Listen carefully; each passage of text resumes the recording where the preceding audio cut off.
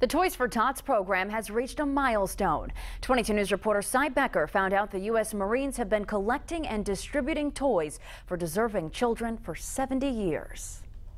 Toys for Tots has been a 22 News holiday season tradition for years.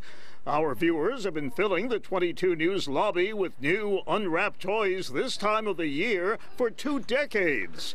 Jean Kelly of Westfield incorporates Toys for Tots in her holiday shopping budget. Actually, it's a lot of fun shopping for this cause and the cause that everybody has here. No, I love it. I love shopping. You know where it's going. I do know where it's going. It's going for the children that need some help.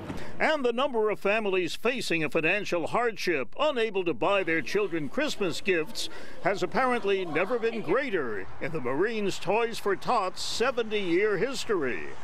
U.S. Marines Sergeant Eric Morin is this year's Western Massachusetts Toys for Tots organizer. I mean, just last year alone, we covered over 156,000 kids just in our community.